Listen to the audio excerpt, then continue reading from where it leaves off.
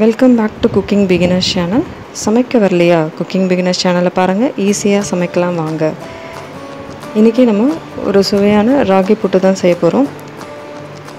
எப்போயுமே டெய்லி எழுந்த உடனே என்னடா சமைக்கிறது, இன்றைக்கி பிரேக்ஃபாஸ்ட்டு, இட்லி மாவு எல்லாம் தீர்ந்து போயிடுச்சு அப்படின்னு தோணும். ஸோ அந்த மாதிரி சமயத்தில் ஒரு ஈஸியான பிரேக்ஃபாஸ்ட்டு தான் இது. அதுவும் இல்லாமல் டெய்லி நம்ம இட்லி தோசை அந்த மாதிரி வச்சா எல்லாருமே இந்த மாதிரி கொஷின் கேட்பாங்க. டெய்லி இட்லியா, டெய்லி தோசையா, டெய்லி பொங்கலா அந்த மாதிரி கேட்பாங்க. ஸோ இது வந்து கொஞ்சம் ஈஸியான இது. நம்மளோட ரொட்டீன் இதில் இதையும் ஆட் பண்ணிக்கலாம், ராகி புட்டு. அதுவும் இல்லாமல் இது ஆவியில் வேக வைக்கிறோம், ரொம்ப நல்லது ஹெல்த்துக்கு. இதோட நம்ம வெல்லம் இல்லைனா நாட்டு சக்கரை ஆட் பண்ண போகிறோம். இது ரெண்டுமே நம்மளுக்கு அயன் பவர் கிடைக்கும். இது இல்லைன்னா நீங்கள் வந்து நார்மல் சுகர் ஆட் பண்ணிக்கோங்க. ஆனால் வெல்லமும் இல்லை நாட்டு சக்கரையும் தான் நல்லா சுவையை கொடுக்கும்.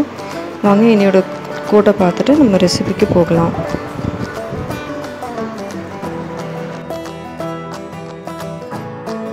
இந்த உலகில் யாரும் யாருக்காகவும் இல்லை என்பதை புரிந்து கொண்டாலே போதும், வீண் எதிர்பார்ப்புகள் அனைத்தும் குறைந்துவிடும். இதுக்கு நான் 1 கப்பு ராகி மாவு எடுத்திருக்கேன். இது வானொலி லைட்டாக சூடானதுக்கப்புறமா அதில் ஆட் பண்ணிக்கோங்க. இந்த ராகி மாவு வந்து கொஞ்சம் சூடாகணும், அதுக்காக தான் நம்ம வந்து வானொலியில் போட்டு கைவிடாமல் கிளறி விடணும் ஒரு 5 நிமிஷத்துக்கு. நம்ம அப்படி கிளறி விடலைன்னா கீழே வந்து கொஞ்சம் கருகிற மாதிரி ஆகிடும். ஸோ அதனால் நம்ம வந்து கொஞ்சம் கிளறி விட்டுட்டே இருப்போம். இதை வந்து நம்ம மிதமான சூட்டில் தான் கிளறணும். இந்த மாதிரி கிளறி இப்போ நம்ம ரெடி பண்ணி வச்சுக்கலாம்.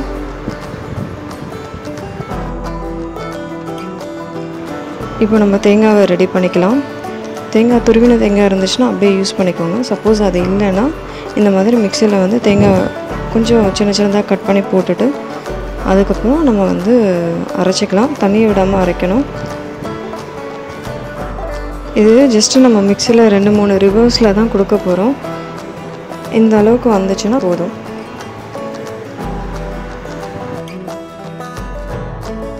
இப்போ இந்த ராகி மாவு கொஞ்சம் சூடாக ஆறி இருக்கும், நம்ம கை வைக்கிற அளவுக்கு இருக்கும். இதில் சால்ட் ஆட் பண்ணிவிட்டு நல்லா மிக்ஸ் பண்ணிக்கலாம். இதில் இப்போ நம்ம கொஞ்சம் கொஞ்சமாக தண்ணி சேர்த்து மிக்ஸ் பண்ண போகிறோம். ரொம்ப தண்ணி சேர்த்துடக்கூடாது. நம்ம கலக்கும்போது இது வந்து கொஞ்சம் சூடாக தான் இருக்கும், ஆனால் நம்மளால் அதை வந்து டாலரேட் பண்ண முடியும். ஸோ இப்போ வந்து கொஞ்சம் கொஞ்சமாக தண்ணி சேர்த்துட்டு இந்த கலர் கொஞ்சம் சேஞ்ச் ஆகும், அந்த அளவுக்கு நீங்கள் வந்து கொண்டு வரணும். அதை நான் பின்னாடி காமிக்கிறேன், உங்களுக்கு தெரியும்.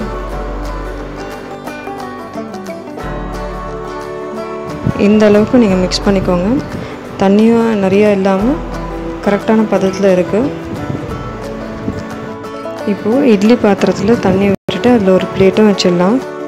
இப்போது அது மேலே ஒரு துணியை வச்சுட்டு ராகியை நம்ம மிக்ஸ் பண்ணோம் இல்லையா, அதையும் ஆட் பண்ணிக்கலாம்.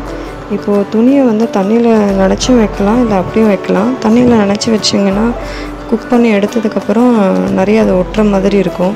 இப்போ நனைக்காமல் வச்சிங்கன்னா அது கொஞ்சமாக தான் ஒட்டும். ஸோ இப்போ இதில் எல்லா ராகி நம்ம மிக்ஸ் பண்ணதில் ஆட் பண்ணிக்கலாம். அதுக்கு மேலே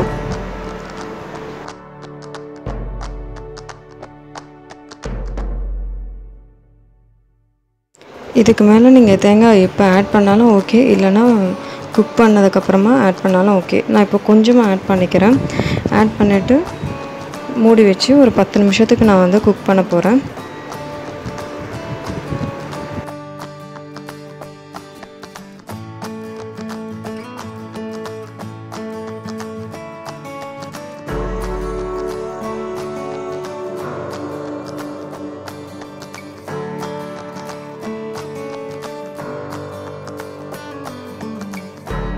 பத்து நிமிஷத்துக்கு அப்புறமா பார்த்திங்கன்னா இந்த மாதிரி இருக்கும். இப்போ வந்து இது வெந்திருக்கா இல்லையான்றதை எப்படி செக் பண்ணணும்னா, கையை வந்து தண்ணியில் டச் பண்ணிவிட்டு அதுக்கப்புறம் இதை டச் பண்ணி பார்த்திங்கன்னா, கையில் வச்சு பார்த்திங்கன்னா ஒட்டக்கூடாது. அப்படி ஒட்டலைன்னா இது வந்து வெந்துருச்சுன்னு அர்த்தம். வெல்லத்தை இந்த மாதிரி நம்ம கட் பண்ணி எடுத்துக்கலாம்.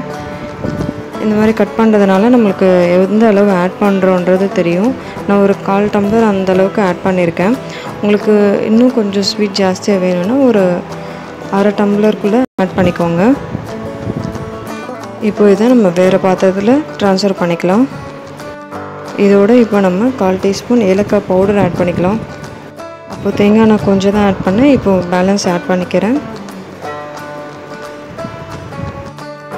இதோட 2 டீஸ்பூன் நெய் நம்ம ஆட் பண்ணிக்கலாம். இதை ஆட் பண்ணுறதுனால ரொம்ப வாசனையாக இருக்கும். இப்போது நீங்கள் 1/4 டம்ளர் இல்லைன்னா 1/2 டம்ளர் நம்ம வந்து வெல்லத்தை ஆட் பண்ணிக்கலாம். இது வந்து அவங்கவுங்க சுவைக்கு ஏற்ற மாதிரி நம்ம ஆட் பண்ணிக்கலாம். இது வந்து இப்போது ரெடி ஆகிடுச்சு. இதை நல்லா மிக்ஸ் பண்ணி விட்டோன்னா இப்போ ரெடி.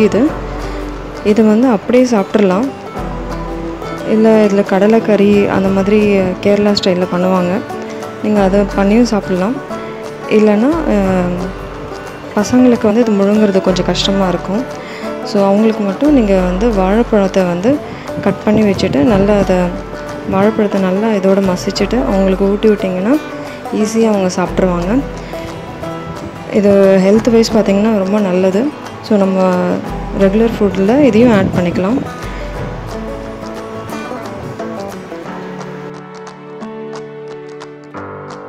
இந்த வீடியோ உங்களுக்கு பிடிச்சிருக்கும்னு நினைக்கிறேன். பிடிச்சிருந்துச்சுன்னா என்னோடய சேனலுக்கு மறக்காமல் சப்ஸ்கிரைப் பண்ணிக்கோங்க. பக்கத்தில் இருக்க பெல் நோட்டிஃபிகேஷனையும் கிளிக் பண்ணிக்கோங்க. அப்போ தான் நான் நியூ வீடியோ ஏதாச்சும் போடும்போது உங்களுக்கு இன்டிமேஷன் வரும். இந்த வீடியோக்கு ஒரு லைக் போடுங்க. உங்கள் ஃப்ரெண்ட்ஸ் அண்ட் ஃபேமிலிஸ்க்கு மறக்காமல் ஷேர் பண்ணிக்கோங்க. நீங்களும் செஞ்சு பார்த்துட்டு உங்கள் கமெண்ட்டை கண்டிப்பாக கொடுங்க. Thank you all.